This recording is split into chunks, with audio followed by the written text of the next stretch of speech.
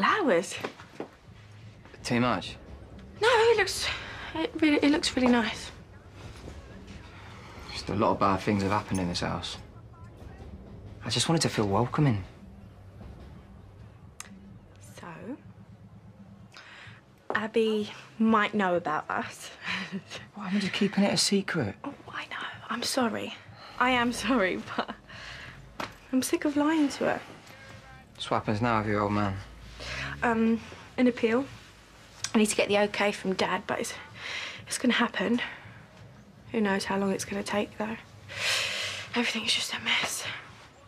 Not everything. Yeah, but that's just us, you know? Yeah, for now. For now, it's just us. But, bit by bit, yeah, maybe it takes a really long time, but bit by bit, we put our families back together. You're an amazing person.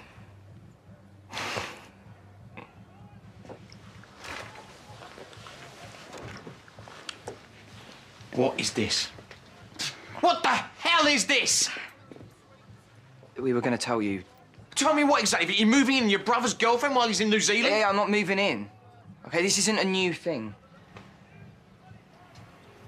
So this is why Peter's not here? No. Because of you? No, Ian. But you've been lying to me since you got back here. I mean, you've tried to convince us all that you changed, but you're just doing what you always do. You're lying. Lie after lie after lie. Fine. You want to know why he's not here?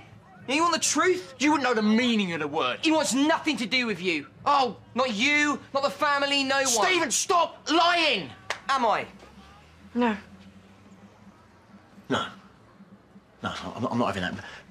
Peter wouldn't do that. He just wouldn't do that. Ian, he's really struggling.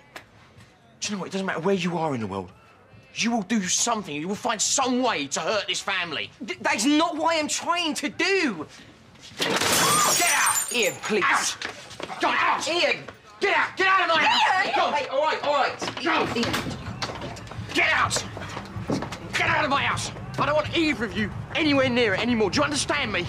It doesn't matter how hard you try, how much you want it, you will never be like him. You'll never be my son.